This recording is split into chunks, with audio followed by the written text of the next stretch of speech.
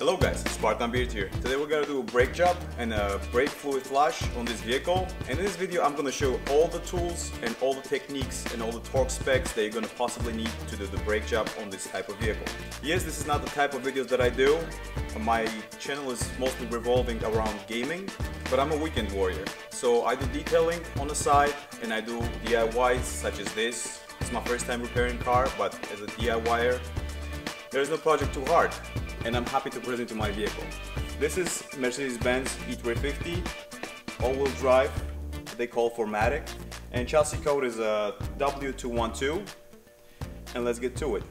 The job we're going to accomplish today requires rear, front brake pads, also two sensors because this vehicle gets only one in the front and one in the back on the passenger side.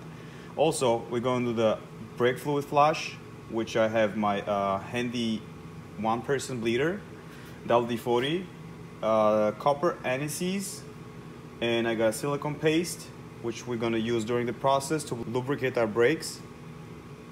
Also, we need the jack. If you have a bigger, beefier jack, more power to you. We're gonna need like a cleaning sponge to clean up the pins inside, torque, which goes from a 10 to 100 foot-pounds, breaker bar, ratchet, 11mm wrench, wheel chuck, instructions, very important. We're going to need a hard bristle brush, like stainless steel. Going to need a caliper spreader, the tool that helps you put the wheel and take the wheel off, 30mm socket, 7mm Allen socket, whatever you want to call it. Deep socket 17mm, like a 2 or 3 inch extension if you have, and a screwdriver that you are not too proud of to have in your shop. Also, if you're gonna use this kind of jack over here, I would strongly suggest to use like a piece of wood underneath, because as you can tell, it just it helps to make it stable. On the floor like this, it's not gonna work too well. And also, you're gonna need some gloves. You can use like rubber gloves, and these when you're torquing or loosen the screw are in like tight areas and you're not willing to bust your knuckle. Also, last thing, you're gonna need this black bag, which is very important. And if your car is dirty as mine, you can always use this to vomit in there and hide it from anybody else. I picked up these tools mostly online and some of them from the dealership. And from the dealership, I paid only $132 over here, as you can see, for the brake fluid and oil and stuff like that. Also, I picked up my rotors with the sensors. That only cost me $153 and some cents to complete this job. Otherwise, this job would be approximately over $1,000. But this altogether is gonna cost us less than half of that. So the first thing we're going to need to do is apply the brakes all the way so the car doesn't roll forward. Next, I'm going to put our chuck to the front wheels. Also, I forgot to open the hood because we're going to really need it.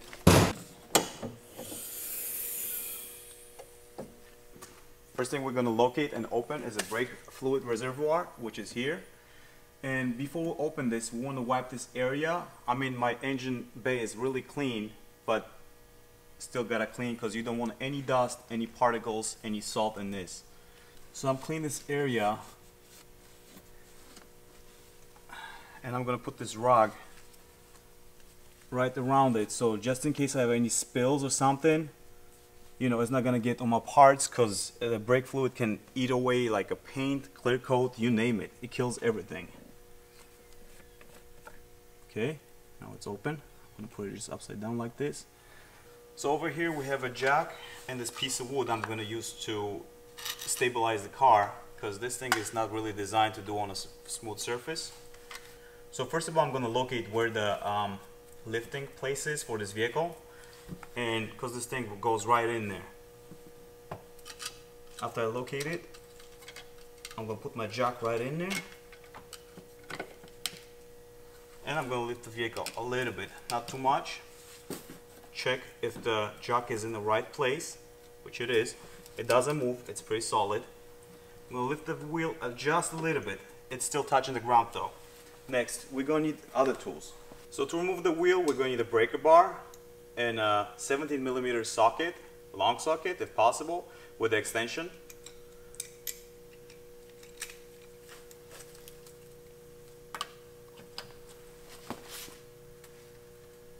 They're really tight on there. This is why I don't like when people put the wheels with the gun. It's not going nowhere.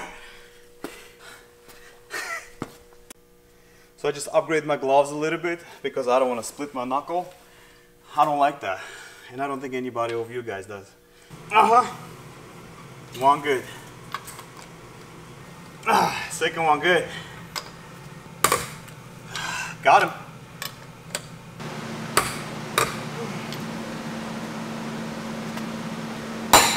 Got him. Now we can use a ratchet to remove at least one bolt completely. Here it is. And we're going to insert our tool over here. So it's easier to remove the wheel and also put it back. Just hand snug it, not too much, you don't need any tools. It has like a knurling on the end, so you can just put like a nice pressure onto it. We're going to just lift the car approximately 3 inches from the ground. Hopefully my jack doesn't fail.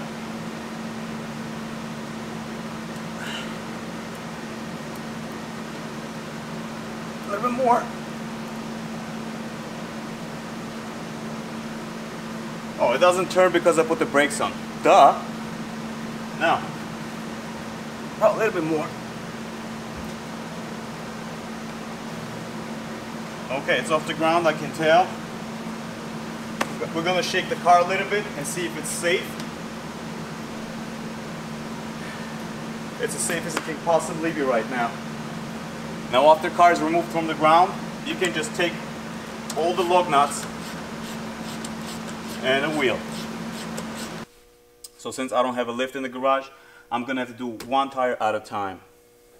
To remove the tire, which is kind of stuck, as you can tell, I'm gonna have to kick it.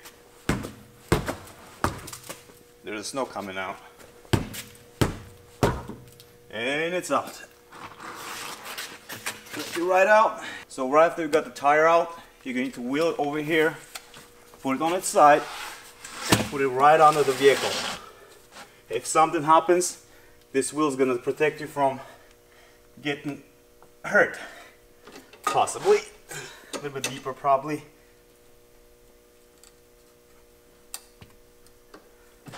And it should be good. So just in case this thing fails, there's something car is going to fall into and possibly save your limbs and even life. So over here where I placed the cardboard so it's just not wet, it's winter over here in Massachusetts.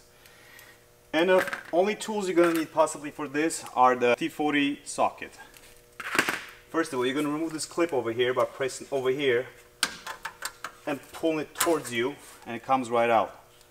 Save this piece, you're going to need it later. Okay, after you remove this spring over here, you're going to need to remove 2 cups, one from the top and one from the bottom, and I include the picture how it looks like. Little mistake, instead of 40 Torx, you're going to need a 7mm Allen socket. I almost stripped the bolt in there, which wouldn't be a good thing.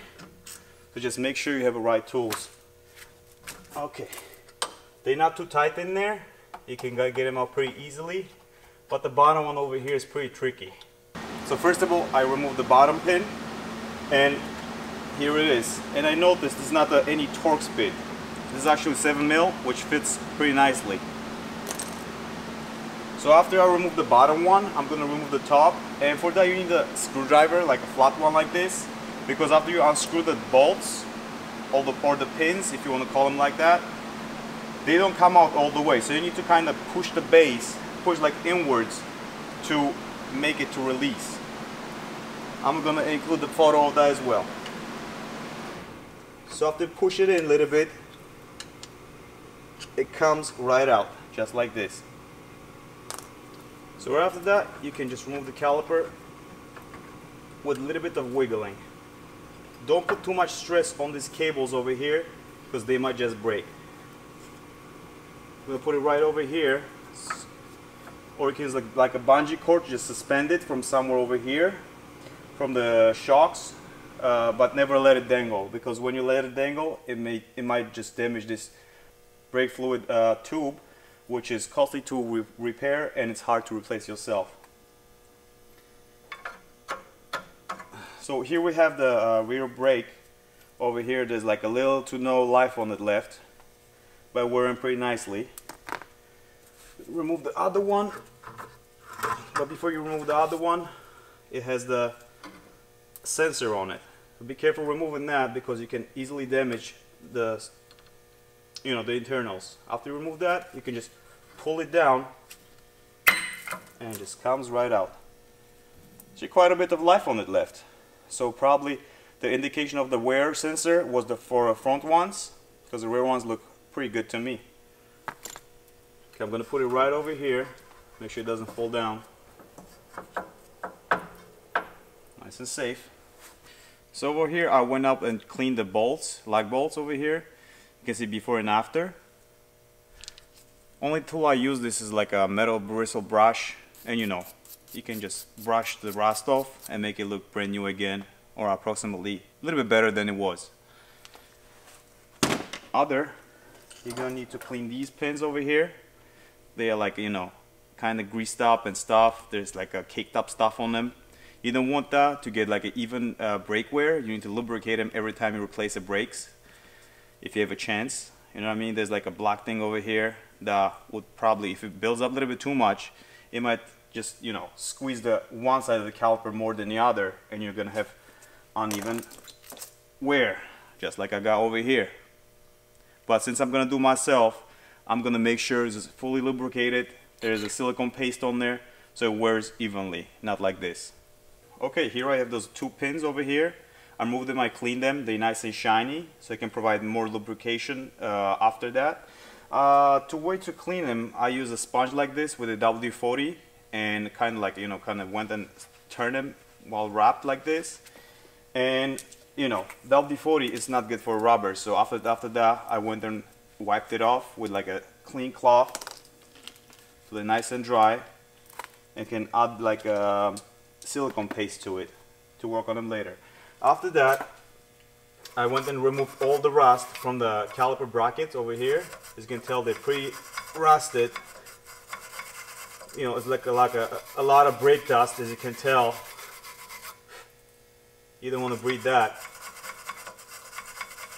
You gotta clean the upper channel over here, bottom channel, and the same thing from the behind over here. You can see how much brake dust and like salt from a road, all the grime, it's over here. All the nasties on the road are collecting right over here in these points over here. Just get them out as clean as you can. And make sure, if you're not changing your rotor, like because I'm not changing my rotor, I have probably like a 1/4 of the millimeter over here of the lip. Barely can hold it with my fingernail, so I'm not gonna replace it. They're pretty good. They are in pretty good shape, and I'm gonna replace only my brake pads. So if you want to keep them, try not to damage them, not to scratch them, or like a ding them with something, to avoid shakes when you brake. So after I scraped every possible place with the brush, I'm gonna wipe them clean. Get rid of all this dust and salt, just like this, and voila. Alright, so the next step, we're gonna grab our caliper over here. Make sure you don't tug on this wire over here, and clean as best as you can, like in these areas where the caliper contacts the brake pads, right over here. Make sure it's nice and clean. It's nasty. It's really nasty. Make sure you're not touching with this rubber boot over here, because you can just scratch it, or make a small tear in there. It's not gonna be good. Just trust me, I know what I'm talking about. Okay, after it's moderately clean, just wipe it down. Just like this. Wipe the face. And make sure you turn it upside down like this and tap all the sand that you just accumulated inside this piston over here. And put it right back. Okay, I got our sensors over here and the rear brakes. You can indicate them by this X on the bottom of the vehicle. Like back one is X, that means the rear ones. That's how they designate the front and back. So in the box you have two types of brakes. You have ones with the clips like this and ones without. And one of them has this hole over here, as you can tell, and the other one doesn't. So the next tool you're going to need is this brake spreader. For every tool I'm using today, I'm going to provide the links in the description below so you can easily order them and you know, get them shipped to you. Let's see how this really works. So what we need to do is to get one of the old breakers, one of the old pads in here, just like this. Put this in between like this and kind of turn it to get the piston to open up. Okay, so we're going steady, not too fast. You don't want to push it too hard. And after this brake is even with the cylinder over here and it becomes like harder to turn, that's when you know it's, yeah, over here. That's it. You're gonna open it, take the tool out, take the brake out, just like this. So over here we compress the piston over here all the way down as far as it can possibly go, because the older pads are pretty worn down. You can see how much life they have left. It's not much compared to the brand new ones over here, are pretty thick. So you're gonna need more space to put them in. That's about it. Okay, the first we're gonna use our brake with this tab on it. Take our brand new sensor and put it in this hole right here, like a tiny hole that this fits in. Just put it in and just clips in like that. You're gonna hear like audible click, so you know it's securely in there. You know, tug on it kinda and see if it's really in there, which it is. Take your caliper, put it right in a hole like that. Tricky one, but it's in there. Okay, connect your sensor. Make sure you connect it the right way, because if you force it and it's the wrong way, you might damage your sensor cable or your connection, which is not a good thing. Usually what I like to do is get this thing, you know, kind of out of the way so it doesn't touch any walls, because this might get, you know, hot when you're braking and, you know, kind of possibly melt these two wires together and you're gonna have faulty signals. I just made it up, but you know, it sounds like a viable idea, right? Alright, so now we're gonna need to use some copper anise. This is nice, like paste like this. Looks very yummy, but don't eat it. I don't suggest that.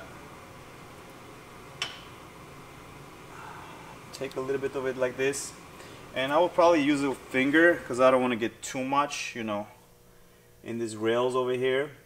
Put like a nice smear on the bottom like this, and in the channel right here, top side. Make sure you don't get it like any on the rotor if you're not gonna change it, because it's not gonna be well. If you get a little bit of this on the brake pad, you know, brake rotor or something, it might prevent you from braking, at least partially. Okay, I got it in the front. Don't forget to lube the back ones as well. It's really important. It's a part of the brake, and you want to be fully lubricated. You know, nobody likes it dry. You know what I mean? Okay, top on nicely lubricated. I'll put like a generous amount of it, you know, because I got like a ton of it right here. And since this brake job is gonna cost me less than a half, hey, I can use a whole bottle. Just like this. Nice. Got a little bit of it on the rotor over here, which I'm gonna wipe.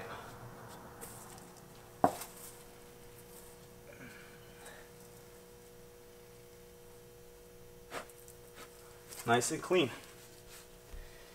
All right, so the next, taking our other brake over here. Oh man, getting some of it on the brake. All right, since I got some anti-seize on my gloves, I'm gonna change them real quick and I'll be right back. All right, so the reason I changed my gloves is I don't want to get any anti-seize on brand new brakes and possibly have them fail. So what I'm gonna do is put a little bit of the anti-seize on the tracks over here, like this, and this groove over here, just like that on the both sides. Not too much so it just gobs up and gets kind of like forced into the brake, but like nice coat of it, and put it right over here. It sits there itself nicely.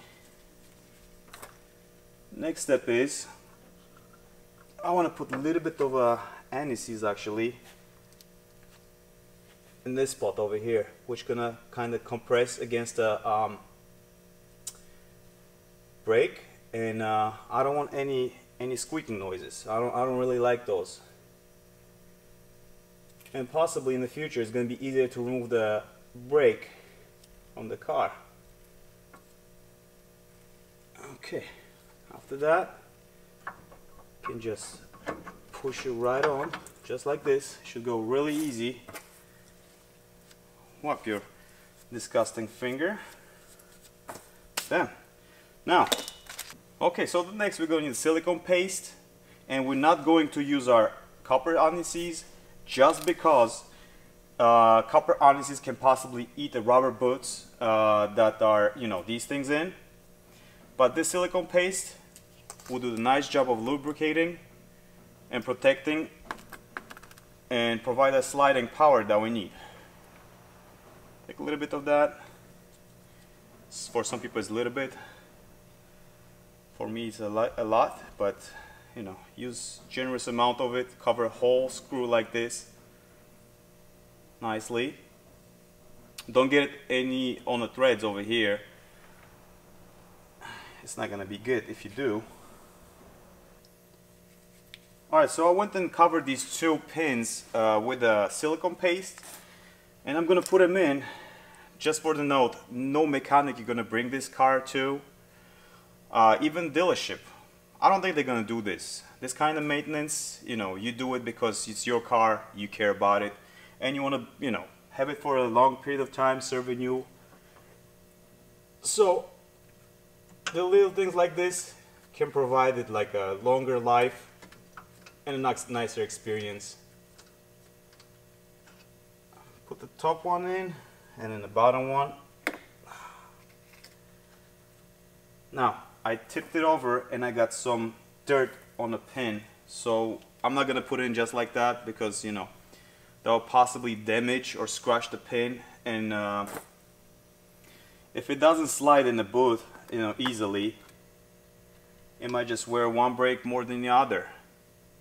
And if you have a brake sensor type like this, front one might look good, but the one from the back, it might be worn out so much that you might just get the metal to metal contact, which is not ideal in this case. That's why it's super easy to just do this when you do your brakes. So here I'm putting those screws in, those pins, and the top one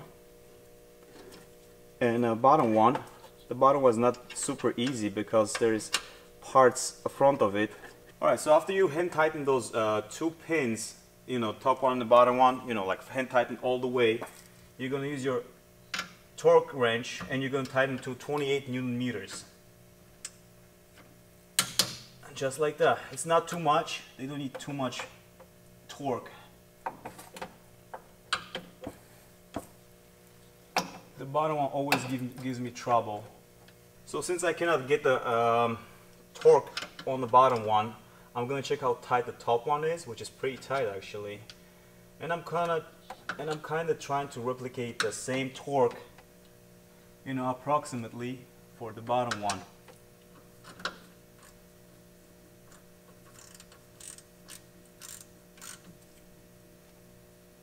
I think this would do it. And bam! This slides. The pins are sliding pretty nicely, you can tell. And this would provide us with the best possible braking that this caliper is meant to give. And then most important, don't forget those plastic cups over here. You know, wipe them down nicely, especially the insides, to provide like a protection for those pins so no dust or water gets in between. And they are there lasting forever. Just like this.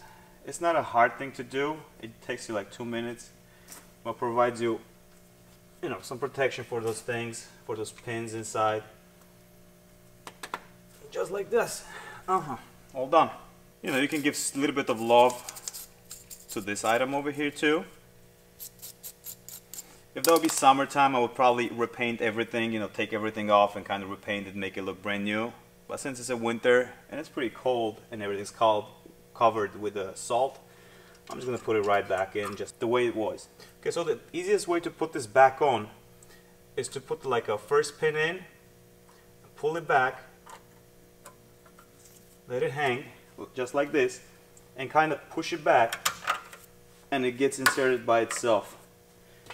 And you gotta make sure, just you know, pull it and push it a little bit. Make sure it's like securely in there, holding the caliper in place, just like this. Ready to go. All right. The reason I did the rear passenger side brakes first, because it's the furthest away from the brake fluid reservoir, and to flush it, that's the configuration you need to do. So you need to do the one which is furthest away from the reservoir, and then the next to it, and then next to it. So as you can tell, the brake fluid reservoir is located over here in this corner on the other side of the battery, and you can see how much brake fluid you have. And since I pushed my piston back, I gained a little bit of fluid over here. To do the brake flush, you gotta make sure that it doesn't run below minimum, because if you get any air in a tube like inside the vehicle, it's not gonna be any good. The reason we don't want any air or water in this reservoir or any of these lines is because this fluid over here is not too compressible, if it makes sense. And the water, especially the air, are highly compressible. So if you get any air or water in braking lines, and you push a brake, and the air is going to basically compress, and you're not going to get any braking action out of it. And this fluid, it's meant to do this. It's not too compressible, if any. So for this procedure, we're going to need like a DIY brake bleeder. Just pretty simple to make. You know, you need a tube like this that fits over the valve. Some brake fluid. 11mm wrench, which is located right here. So first thing you need to do, this thing has like a dust filter on it, dust cap, which is easily removable like this. Next, you're gonna need to open your brake fluid. Make sure you don't get any dust or dirt in there, or spill over you, because if this contacts the paint or anything in this case, it might just eat away and you're gonna end up with a rust and paint coming off. This is just a bottle of a Powerade. You can use Gatorade if you're a fan of Gatorade, And what you want to do is put a little bit of it on the bottom like this, not too much. If you want, you can actually suck up a little bit of old brake fluid, from the reservoir and put it in this, so you don't waste the brand new product. But since I have 2 liters with me, I can bowl today. So what you want to do is make sure this tube rests on the bottom like this. So if you loosen the valve and there's a pressure that's going to pull this fluid back, it's not going to suck on the air, it's going to suck on the fluid. So what you want to do is put this on the ground and make sure this is snugly right on the nipple over here like this. And this kind of gotta go like from the top like this. There's like a loop so you can get like air trapped over here if there's any. And with this system, which is called one-man bleeder, you can just hook it up like this and go inside the car and press a brake, and you will see the fluid coming from here and getting trapped in the bottle. So I forgot to mention, before you connect this tube to the bleeder valve over here, it's nice to have like a box wrench like this, which you can put over the over the nut like this, and then you can connect this right over that. So the next thing, you're gonna just crack open the valve just like this, and I don't see any liquid coming out yet, but let me push on the brake and we'll see how the fluid comes from the valve into the bottle. Here you can see like the old fluid is getting forced into this reservoir over here that we got, and a new one's flowing from the front of the vehicle. While you do that, you gotta make sure this liquid over here doesn't get past the minimum, because we don't want to suck any air in. So check on it regularly. You do like a 10 pumps or whatever. Come and check the reservoir over here, and if there's on a minimum, you just add a little bit of fluid onto it. There is no way to truly flush this full system. What you're gonna need to do is just work yourself to the minimum, add some more to the maximum, and just do it till you have like all the old fluid out of the vehicle. You can tell it by the color, because the old one was actually a little bit darker than the new one. Okay, now since we're on the minimum right here, I'm gonna put the rag around it like this, make sure I don't spill it, and I'm gonna add liquid to it just to bring it to maximum. Do it slow, because you don't want to overfill it, because if you get like any splashes, it's not good. Okay, so here I am at the maximum over here. I'm gonna probably leave this rag over here just in case it burps back, and I'm gonna keep on pressing. Over here in this reservoir, you can tell that the color got a little bit darker, even though I put a brand new fluid on the bottom of it, and it still gets like a darker color. Okay, so over here, how you bleed them, kind of put your foot on the brake and you push it slowly all the way till it bottoms out, just like that. Release it and go on it again. You don't want to mash on it, you know what I mean, like this. Kind of like a smooth, nice motion like this. Because if the reservoir burps, like brings some air into the mix, it's not very beneficial for us. It's a long, tedious job, but hey, if you want to pay somebody else to do it, go ahead. I'll probably save that 200 bucks. So besides paying attention to your reservoir in the front, under the hood, and these hoses not to get any air back into the system, you also got to pay attention to this. I was this close of overspilling this liquid over here, and that would be just a mess which I don't want to clean. So after you use 3/4 of the bottle, you can go ahead and close your valve over here. Don't strip your bolt. Make sure this bolt is on it, the ratchet is on it like nicely, it doesn't strip it, and tighten it, snug. And after that, you can just pinch a hole. So after that, you can just pinch a hose like this at the end and kind of release them, so you don't get any spillage. And that's what I'm gonna do. And just like that, we got a dirty fluid over here. You can tell how dark and nasty it is. I mean, it could be worse, you know what I mean? I'm doing this on the time, so should be good. Some people get like a brown liquid out of there. if they don't change it on time. So when this thing gets full, you kind of want to dump 3/4 of it, leave like a little bit on the bottom like this, so you don't have any air going back into the tube. So after you've done that, after you close the valve over here, you kind of want like to see if there's any like fluid coming out of there. If it is, you know, you can tighten the screw tightly on there.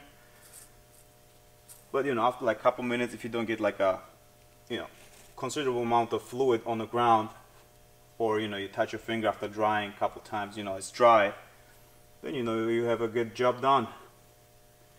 If so, you can go ahead and remove your wrench. Don't forget to put this protection thing on it, so you don't get, you know, any water or any salt, any sand inside the tube. I mean inside the bleeder valve, because that would be not good. Also, don't lose this. You put it on just like this. Make sure it's secure. It's on there, and the brake fluid job and reservoir is done for this wheel. For the other ones, you're gonna need to just do like a few pumps. I would consider like a maybe 5 to 6, because the line is not too long. Because this one is the furthest away from the reservoir, needs the most pumping. So now I know the hose inside of it's all brand new fluid. This thing is all set. So after all that was done, if you have a brake cleaner, you can just spray this area, you know, kind of get the caliper clean. But avoid spraying these areas where you just put like an anti-seize or like any kind of lubricant, to avoid like, you know, washing it off, because you just put the product on there to last, not to just wash off after you're done. So what I'm going to do, I'm just going to wipe this area real quick. Make sure it's nice and dry. There's no any lubrication on there. And I'm also going to put a little bit of anti-seize in these areas to avoid the tire sticking to it like it was before. I had to kick it. If you have lubrication on there, like anti-seize or something like that, you know, that would prevent from rusting as such. And the wheel, next time if you remove it, it's going to come out much easier. So over here I'm going to go ahead and clean this area real quick. Get all this rust out of there. You know, car plus rust equals disaster. So you want to kind of avoid disaster by doing this. It's not too hard, it takes you a couple seconds. Just make sure you don't breathe that dust in your lungs. So after we clean the area, now it's free of rust and it's looking nice and brand new again. Well, almost. You take some of this good stuff right on your finger, and you want to rub it like in this, on this bore like this, you know, liberate amount. Try to don't get any in the holes over here. If you do, it's not a biggie. Some people put this on the lug bolts or lug nuts, you know what I mean? But you know, I don't do that, because when you ask a recommendation from a dealer, you know what I mean, the person that sells the car, the person that maintains the car, they don't recommend it. And if they don't recommend it, that means they did some research. And if they did the research, you just follow what they say, and you're always going to be in the good. So after you covered all the mating surfaces with this anti-seize, you can put your pin right back over here. Get your tire from underneath of the vehicle. When it's hard to take the tire from underneath of the vehicle, check your jack. Make sure it's in a safe spot, because it might have that kind of like a fold down. And if not, just jack it up a little bit more, and you can get your tire out.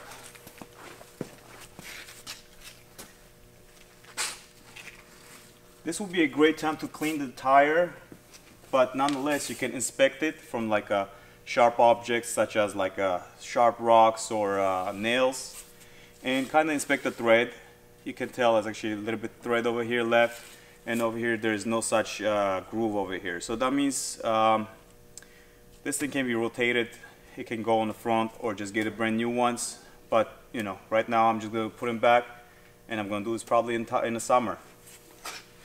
So the way to put it back is bring it back just like this, and make sure you aim the pin to come out of one of these holes just like this. And after you've done that, kind of press it in, just like that, and get your bolts.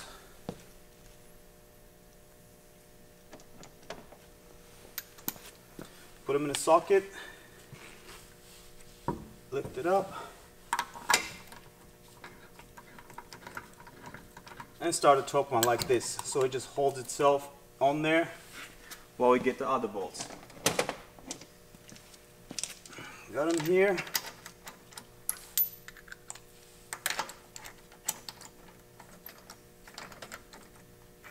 Always start them by hand, because if you use a gun, you know, if it goes cross-threaded, it's not gonna be good.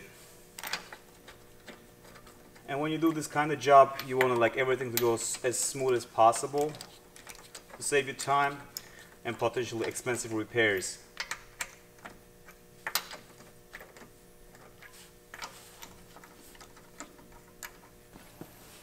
So after a while, you're going to be able to just remove this, because other bolts are just holding nothing in place. And put this bolt in here as well. After it's been started for like a couple of turns, you can take your ratchet and kind of help yourself like this. And get them like snug just like that.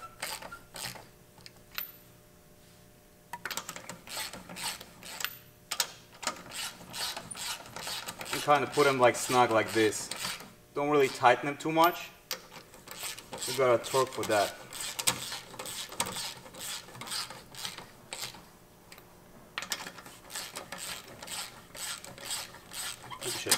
So after you put all the lug bolts in there, and they're nice and kind of tight, like hand tight, what you want to do is bring your car down a little bit. Just enough so the tire touches the ground and doesn't spin freely. And when you have a little bit of pressure on that, get your torque wrench. And the torque for this is 130 Newton meters.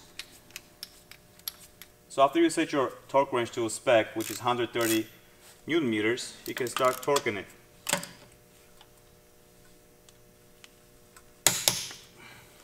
This one.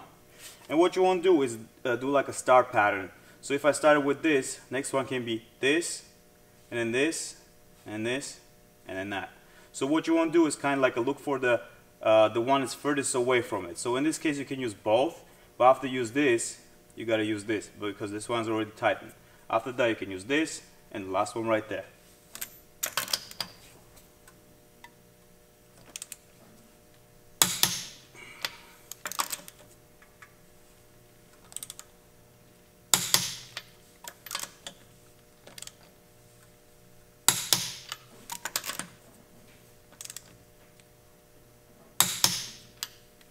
After you've done them all, you kind of want to like get yourself in a comfortable spot like this and try to do it by hand. Again, just recheck, make sure they're all nice and snug, because there's not going to be take two.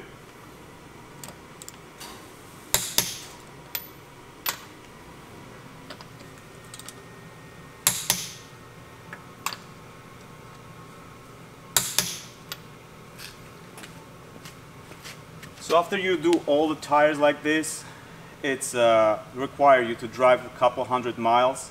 Maybe I would recommend like 50 to 100. And then if you have a chance, recheck them again, just in case. Alright guys, so I finished the driver's size rear tire. I changed pads, I bleed the brake. And it doesn't need to be bleeded as extensively as the rear passenger one, because the line from it is much shorter than to the passenger side. It's located obviously a little bit closer to the reservoir than the other one was. And obviously this is the third tire that I'm doing, because I did a rear passenger side and the rear driver's side, and this is a front passenger side, which I'm going to do, and jump over to driver's side front, which is going to be the last, because that's which is located closest to the brake fluid reservoir. Let's get to it. So it's the same concept with the tight bolts. Alright guys, I'm out of breath. I got like 3 of them loose, but the other ones are just not coming out. This is so wrong. I mean, nobody had to do this in their entire life. I mean, they should know if I get a flat and I have a family with me, or anybody in this case, even I, and I'm somewhere and I get a flat, how the hell I'm gonna take this off? I mean, look at this. You're probably gonna laugh there. If you do, leave me a like, because I just made your day. Sure, my girlfriend thinks that way. What you think of that? Like, I'm not a smallest guy. I weigh stop laughing, please. I'm weighing about like 185 pounds, which is not too light. So nonetheless, I cannot get this lug nut out of there for life. Look at this. I put all my weight on it.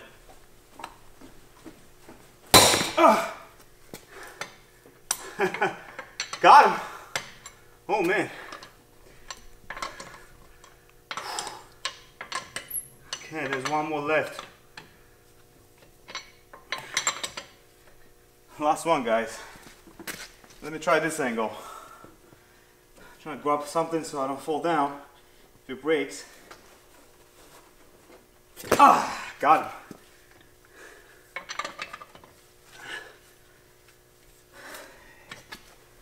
If they would tighten to the spec, if they would care about you, they will do it to a spec, you know what I mean? 130 newton meters. I mean, you can call a dealership and ask them, and they'll tell you. But you know, just using the gun and tightening like this is not right. You know what I mean? I mean, if that wasn't me, that was somebody else, like my girlfriend that weighs 120, 130 pounds. She would never do this in her entire life. There is just no way. But you know, here we are trying to do it by ourselves, and we're gonna make sure we do it right so we don't have to do this next time. Alright, so we got him loose, and next thing we're gonna do is lift the car off the ground slowly. We're in the air. So I went ahead and removed 3 bolts out of there, and you gotta leave at least 2 in there before you put this in. Just because if your rim is not you know, rusted into the hub, you know, with the one bolt, it might just shift, and you know, you're gonna have trouble putting this thing in, or even taking the last one out, because it's gonna basically be suspended on that one last bolt.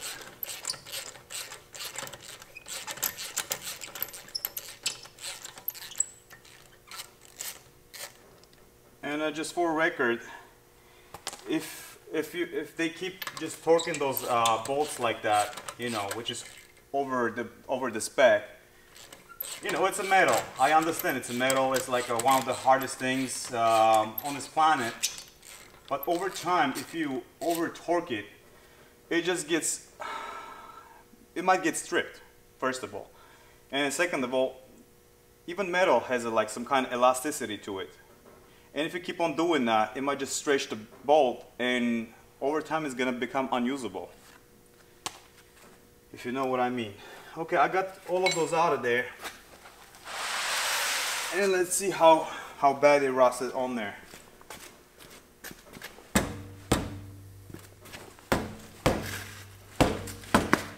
It's pretty good on there, huh?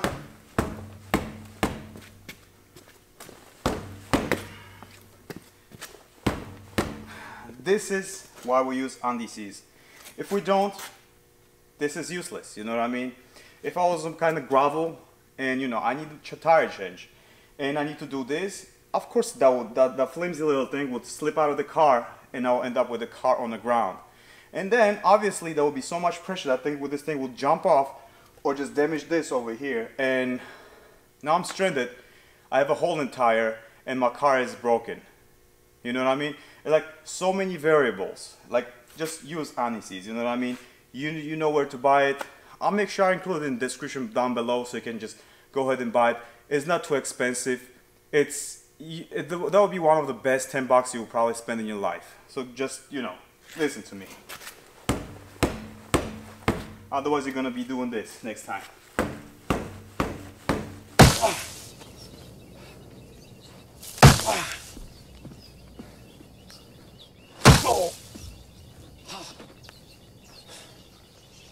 kick the tire. You want this? What about this?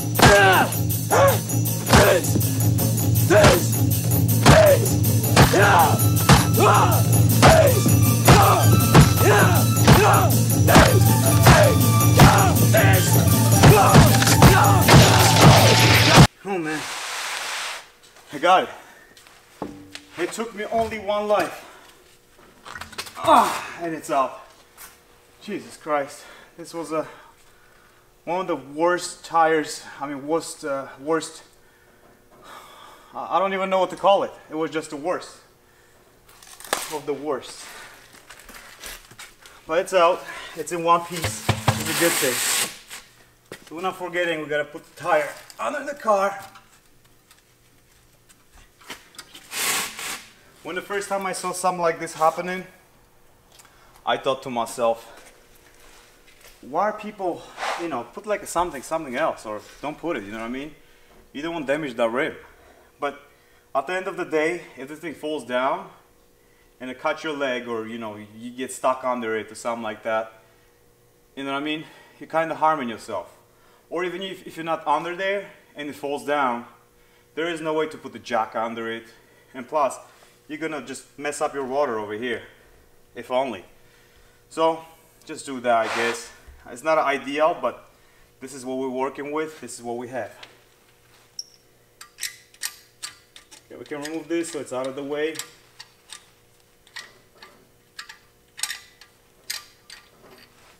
Got it?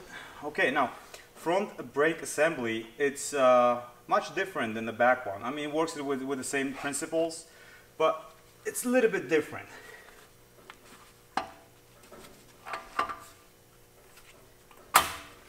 Yeah, you can get them out with the hands, you know. But I mean, people say like use a screwdriver, you know, you can put it like in between and just kind of pry it like this, and just kind of pull it out. But you know, if you have good gloves like these, you can probably do them by hand.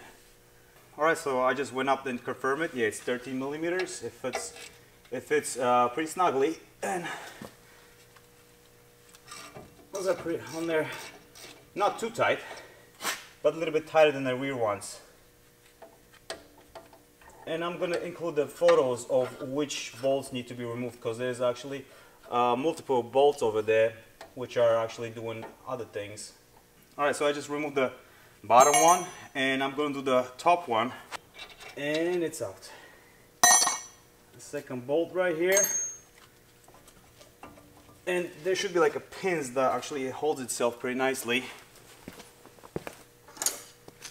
Pins inside just like in the back one that we need to push back to kind of release it.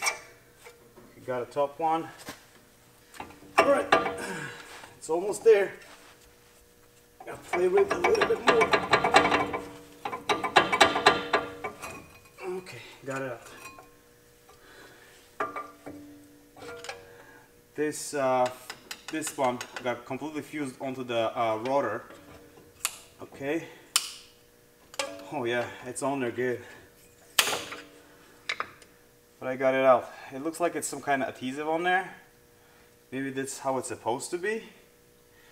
Well, here it is. Got it out. And the other one's going to be actually a little bit easier. But before we take it off, we're going to need this to stay here. And I'm going to get the tool.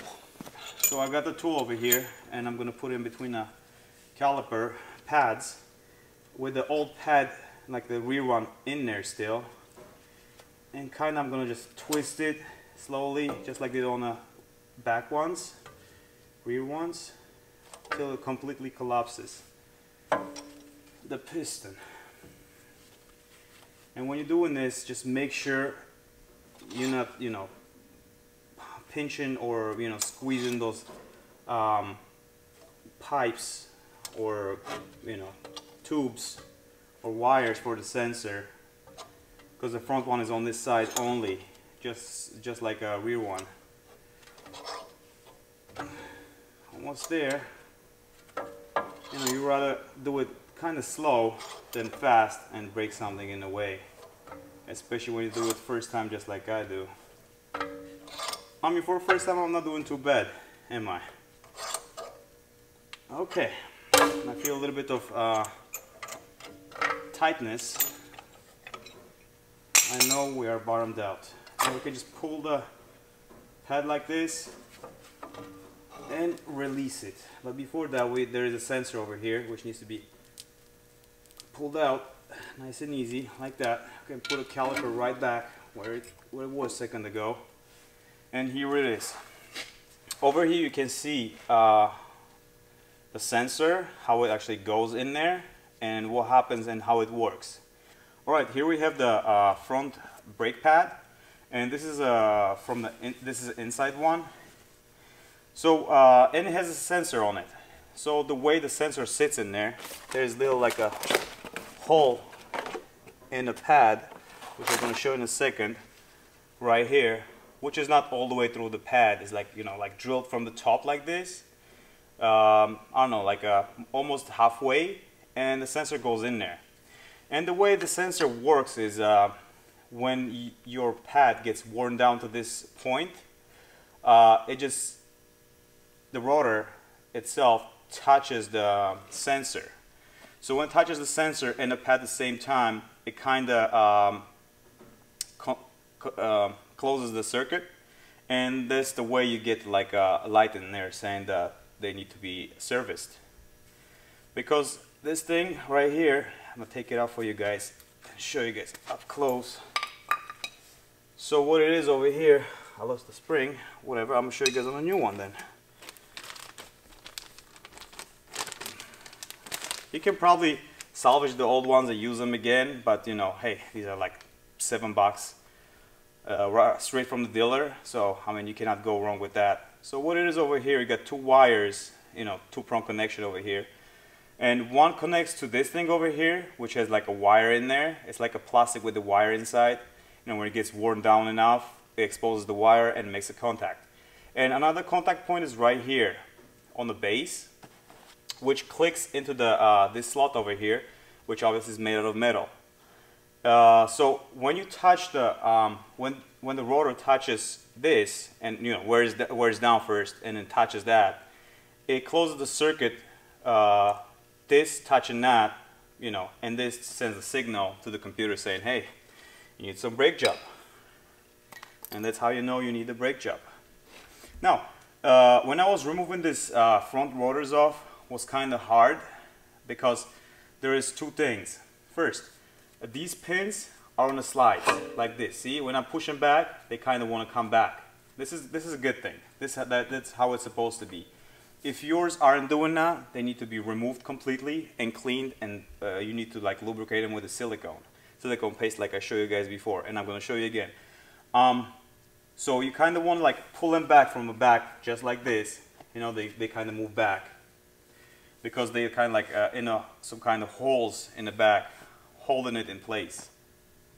Now after that I pulled them back and tried to remove them. It was still stuck on there. I'm like, is there a possibility there's a screw, which I'm not aware of. But obviously there was not, because I did my research pretty good.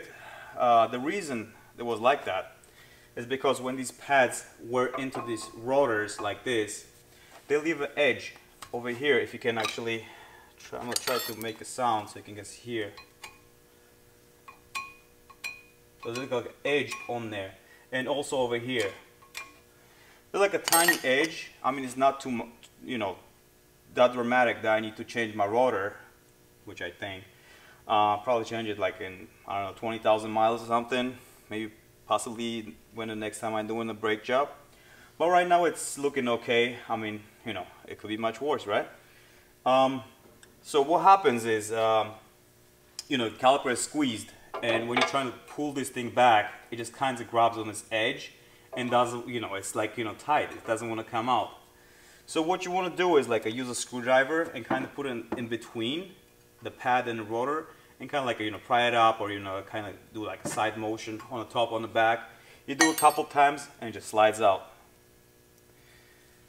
Yeah, I mean, these are pretty worn down. I can probably have another, I don't know, maybe 1,000 miles out of them, but I don't want to risk it because, you know, there's lives driven in the vehicle, and you want to preserve it. So now, this is our new pad And this is the one that we need to put the sensor on. Tiny hole over here, just like this. You getting it? Okay. Kind of goes in there and it clips just like this. There's a, you know, like a little click they can hear. You know, you can check it if it's in there securely or not, which is really not. I'm gonna try to like push it a little bit more. It's kind of loose. I don't like that. So what I'm gonna do is, you know, I bet you will be fine, just fine. But I'm gonna take the different one and try with that, because left one and the right one, they both have this you know, tiny hole in there. Oh, this one just fits like a glove, just like it was made to do that. Okay, and I can really tell there's actually some kind of texture on this, and there's some kind of probably a dried adhesive or something. That's what probably happened with this. So I don't think I'm gonna put any anti-seize on this, because I think this actually has to do that. So now, first of all, we're gonna clean this area, clean the caliper, make sure it's like all the rubber boots and everything in there are in a good condition. You gotta, you know, kind of see if these work, if they even do, and you know, you kind of want to recheck them anyways. You can take them out, you know, relubricate them. Don't forget to relubricate them. It's a very important thing. What I meant to say is just I cannot say it for the life of me. You guys know what I'm talking about. You just keep it that way. It's late in the night. It's like probably 10:15 right now, and I'm here doing this for my first time. And yeah, I'm gonna say one word that it doesn't sound like it's supposed to be. Me scusi. Alright, so I went ahead and cleaned the pins over here. These are actually pins that are coming out from the other side. I'm gonna make sure I'm gonna include the photo of that, so you guys can see it up close. And these are guiding pins. So what happens is this thing, this cutout over here, grabs onto that and kind of rides it. So they need to be cleaned to work properly. So you can clean the top one, the bottom one. You know what I mean, like as much as you can. If you have time, you can actually take a whole bracket off and kind of, you know, scrape them off, bead blast them, and paint them possibly, make it nice color, fresh, brand new, and put them back on, and you'll be balling. And if you do that, just make sure you do the back ones too, because there is another brake that's on the back, and it's not less important than the front one. Well, after that, you can clean the bore over here. I mean, this rust off of it. Yep, it was rusted on there pretty nicely. I'll make sure that doesn't happen next time. And then one more thing, if you're missing this dust filter, dust cap, make sure you buy it and replace it. It doesn't cost that much. You can get them on eBay, on Amazon probably, and you can just drive to a dealership and grab it. Just put it on because, you know, you don't want any like a moisture and anything getting inside. But if you have it, make sure it's on there nice and tight. You know what I mean? There is no rust in between. You know, sits on it right. If it rides, if it looks right, there's a chance it's 99% right. You know what I mean? Okay, I think it's as clean as it can possibly be. Next thing, I'm gonna clean my caliper from inside, all the mating surfaces. Man, this thing is dirty as it possibly can be. You don't want to breathe this. Alright, so after you brush it off, just, you know, use a rag, something, just get all the like a loose debris out of there, so it's nice and clean. You know, you can clean this area too, you know, just to get all the loose brake dust out of there. You know what I mean? Because I want to put like a anti-seize on that, and I don't want to have like any foreign objects in there. Okay, it's nice and clean over here. Make sure the rag you're using doesn't have any penetrating oil or WD-40 on it. So we're gonna take our pad, the one with the clip obviously, and make sure it's nice and clean, doesn't have any lubricants on there. Put it in, you know, feed the wire in there just like this, and kind of align it with the thing, with the piston, and push it in, and that would hopefully get set where it needs to go, just like this. All right, she's in there. Don't forget to connect your sensor in here, just like this. Go till it like kind of clicks into place. It looks good. Make sure it's secure. As usually I get this wire, you know, out of the way so it doesn't touch anything. It's kind of like tucked back. Doesn't touch anything. Just like this. Looking good so far. Now, we're going to take our front pad. I don't know why I want to call these calipers, but I still do sometimes. Now it has this blue liner on it. You need to remove it. So what it does, I'm thinking, it protects this adhesive from melting. It's kind of actually tacky. If I touch, you can see actually, and you can hear that it actually sticks to the finger. So I'm guessing this actually warms up and gets stuck to the rotor. So I'm not gonna actually put any lubricant on this. Maybe they know what they're doing in their manufacturing, but there is actually a point that I need to put a lubrication, which is these areas right here. They don't have any like glue and adhesives on them, obviously because they ride on that guide pin like that. Well, maybe backwards, but you know, you get the idea. So put it in here like this, you know, coat it inside like that. Put it on this spoke over here too, just like this. Make sure you don't get it on the rotor. If you do, just wipe it off. You can use like a alcohol. You can use like a brake clean.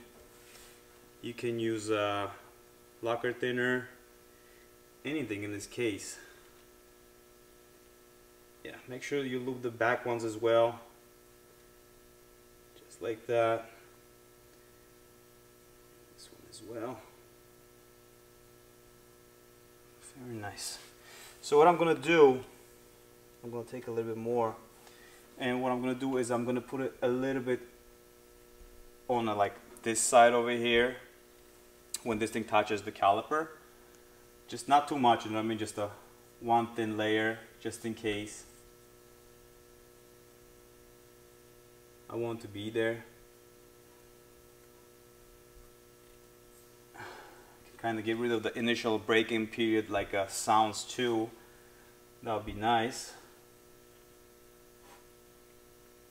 Okay. Yeah, whatever you do to the front one, don't forget to repeat it to a back one, because eventually they work together, not against each other. Now, I guess this is the time they will actually meet each other. Okay, this is it. Now we're gonna have to put it back in and hope it's going to work. Alright, so after we got the pad right in there, you want to carefully turn it back like this, with kind of holding this pad in place, which is in the front, because it's not to touch with nothing.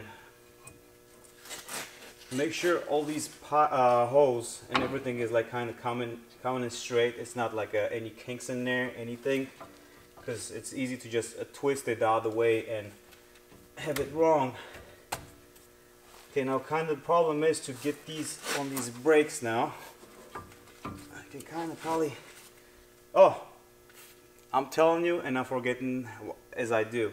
So what happens over here, you need to pull those two pins back and they go in just like that. By the idea, okay, there you go. This is it. They kind of, you know, click back into like the special slots and they kind of hold the caliper in place, which is a good thing. And a super important thing over here. So when you get in these brake pads from the dealer or it's OEM part, they include brand new bolts in there. If you get like different pads or whatever, like aftermarket or whatever, you're gonna end up using old bolts. And if you do, as you can tell, they use a blue removable Loctite on there, thread locker, and you're gonna need to actually put some back on there, just in case you're gonna need to use the old ones. But if you have new ones, you are all set, my man. So you gotta put them back in where they belong. If you can find a hole, just like that, and you are off the races. Starting with the hand, make sure they're not cross-threaded, just like that. Ratchet them down with your 13 mil.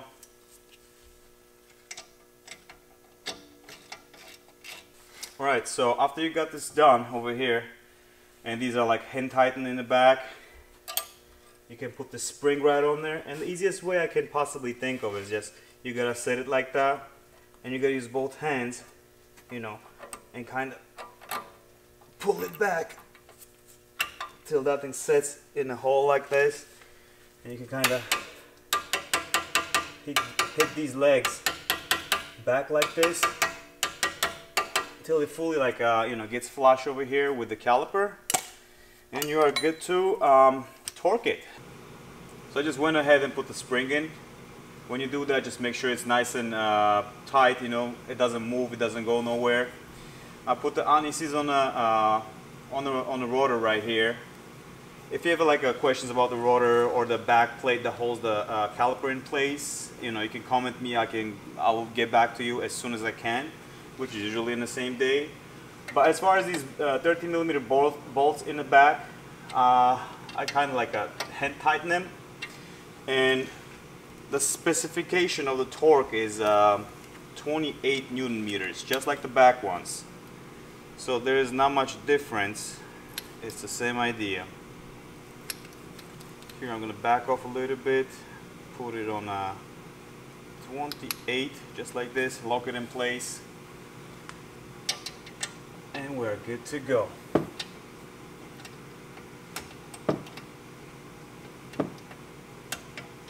Top one good.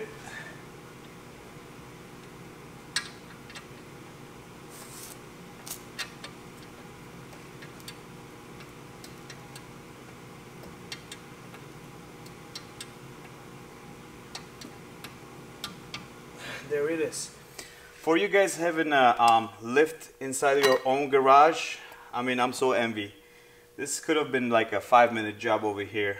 Well, I'm doing it like 20-25 minutes, but still, if you have a nice setup, you can do it in much faster times.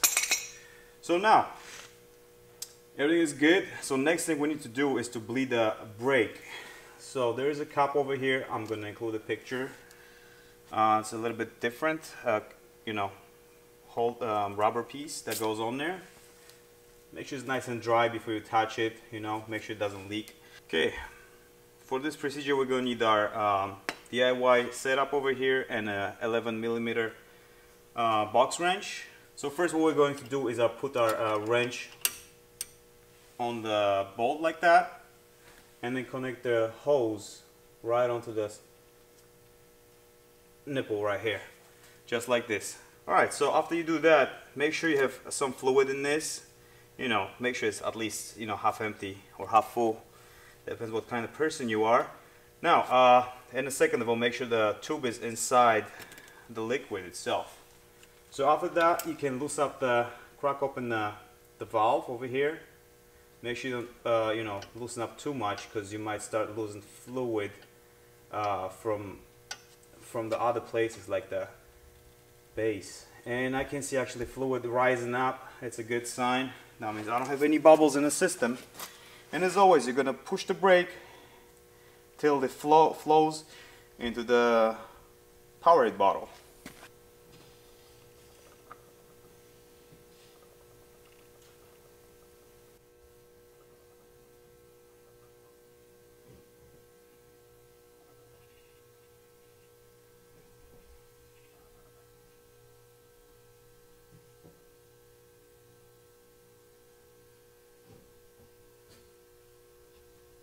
go ahead and tighten the valve. Make sure it's nice and tight. Doesn't have to be super tight, just tight enough. Squeeze the or pinch the hose over here and pull them out. Okay, after you're done, you just want to kind of dry the valve over here, and make sure you have like clean and dry hands, and kind of touch it. If it's dry, it's good. And also, if you want to get to a next level, you're gonna get in the car, press the brake a couple times, and come and recheck again. That's what I'm gonna do right now.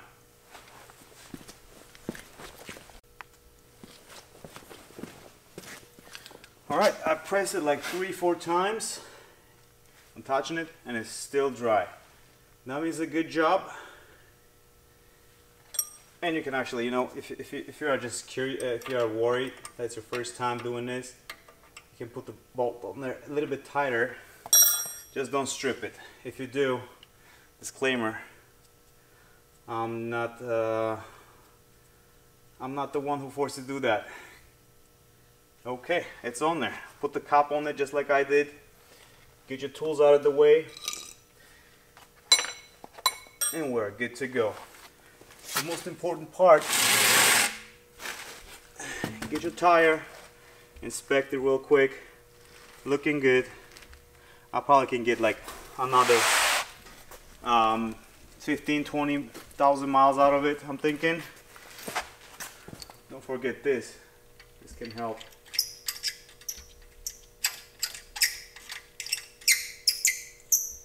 Okay.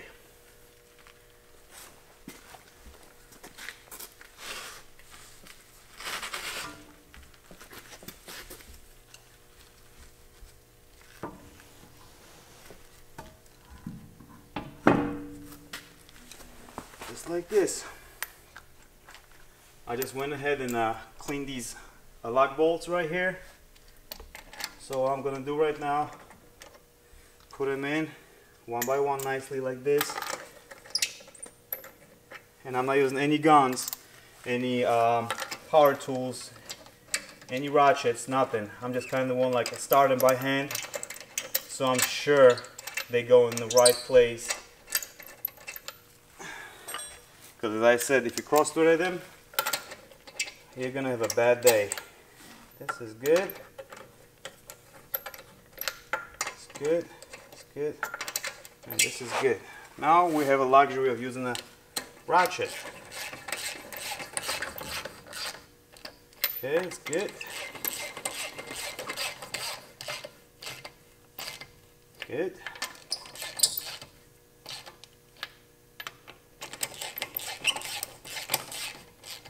Okay.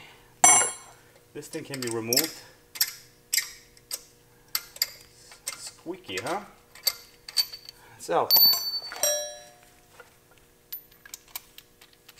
And as always, start with the fingers like this. When you see it's in there, you have like a few threads started. You can use your ratchet like this. If it doesn't go in, don't force it. Don't try to be like, you know, kind of pressy with it, because, you know, it's not gonna be well.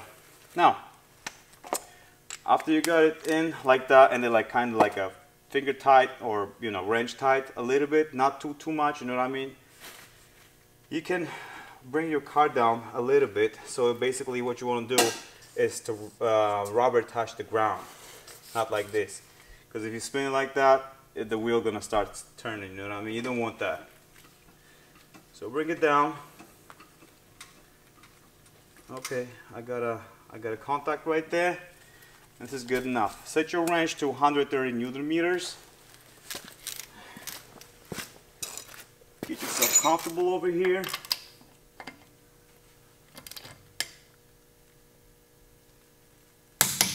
Got one. Got two.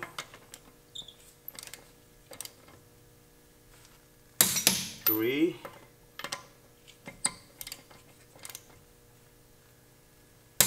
8 and 11. Got all 11 lug nuts in there. That's how I count to 5. If you know any different, tell me. Well, so what I'm gonna do right now, I'm gonna kind of recheck. Like that one needs a little bit more. Sounds good. Good. Good. Excellent. Now, just as I said, get like a 50 miles, or I don't know, we can just go out in the parking lot or make like a loop around the block, you know, get them like, you know, kind of walk into to each other, and bring it back to a garage, or just bring the, you know, torque wrench with you. It's not too much weight or luggage, you can just bring it with you, and after like a few miles or 50 or 100 or whatever, you can check it a couple times, make sure they're on there good. But also, if you do that, you know, the removing of the tire and other parts that belong in this assembly are going to be considerably easier than what you guys saw me doing earlier, which wasn't ideal. Well, nonetheless, I got one more tire over there, which is going to be a nightmare, I bet, to do. So, follow along. So, alright, here we are after one video of Chris Fix, and what I learned, this guy's really smart. So what he did, he turned the wheel this way, which makes even the bottom bolt over here to work on it super easy. Like on the other one, I was fighting, you know what I mean? I didn't see what I'm doing, but over here, you can see what I'm doing, I can see what I'm doing, and I have so much room over here. I can work however I want. Super easy. Here we are. Got a bolt right here. Got a bolt right there. As easy as that. So I'm done with the last wheel over here, and what you want to do is kind of fill it up to the top, to the max. That's what I like to do. Keep my levels at max. Well, to fill this up, it's actually really tricky. First thing you gotta do is you gotta unscrew this. Yeah, I'm hearing you saying that. But yeah, nice. I'm right at maximum over here, if you can tell. All right, so this is full. It's up to the maximum. I'm gonna close the cap and make sure it's nothing in the cap that can fall in there. Just like this. Tighten it, hand tight. Not too tight. You don't want to break it. And what I'm gonna do, since I'm not a specialist or a, you know, certified mechanic, especially from Benz, what I'm gonna do, I'm gonna keep this in my car just in case I have any like you know, leaks or whatever, you know what I mean, so I can just top it up a little bit till I get to the safe spot, and you know, call for help or something. But in the meantime, we are done over here. So I'm gonna take this baby for a spin and see if we did a good job or not. Alright, here I am after a test drive, and I'm gonna try to torque him again, just to make sure they're on there pretty, like, you know, to the torque. Well, first of all, you need to put your brakes on.